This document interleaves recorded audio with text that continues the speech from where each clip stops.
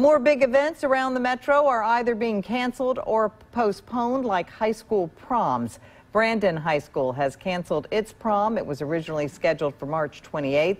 The school says the decision doesn't come lightly and that senior gifts have been ordered and delivered. It also says that if there is a chance that the prom can be rescheduled, it will certainly be done.